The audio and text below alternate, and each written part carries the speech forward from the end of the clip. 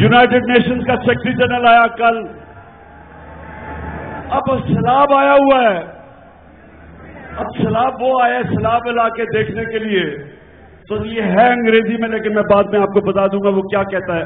ये जरा तुम्हारे गौर से देखें इसको। Just your help to Pakistan will help the states.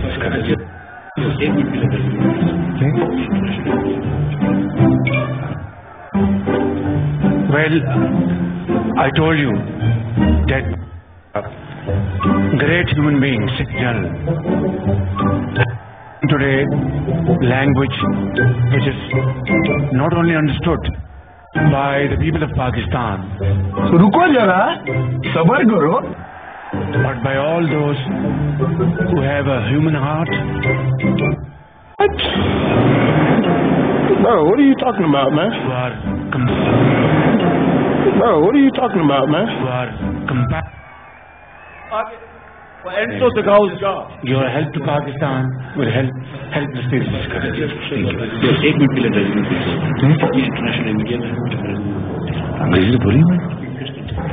Well, I told you that this great human being, Sikh General, has spoken today language which is not only understood by the people of Pakistan, but by all those who have a human heart, who are compassionate, human heart who have empathy, यानी कि and who inhuman heart भी who होता are है। generous, speaking from the core of the heart.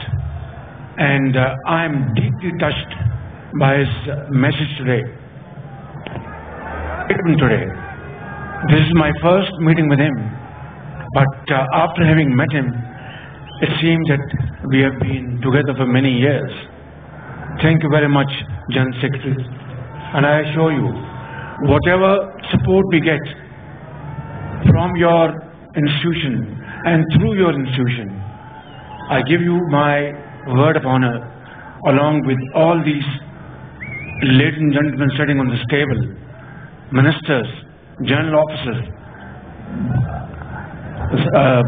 government officials, ladies and gentlemen, that every penny we get from you or from wherever, we will spend it most transparently and in the interest of the suffering humanity.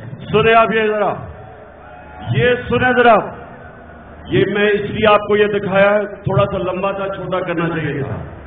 United Nations के secretary general को कह रहे कि जी जो भी आप पैसा देंगे हमें, वो आया सैलाब देखने के लिए, उससे पैसे मांगने शुरू हो गए। जो भी पैसे देंगे आप जो पैसे देंगे, हम आपको शोर करते हैं कि हम बड़ी ईमानदारी से खर्च करेंगे। उसको कह रहा है कि जो भी पैसे देंगे, मैं और मेरे वजीर कह रहे हैं कि हम बड़ी ईमानदारी से पैसा खर्च करेंगे। और शहबाज शरीफ उसको पहले ही पता है कि 60% आपके वजीर जमानत पे हैं, करप्शन के केसेस हैं उन पे।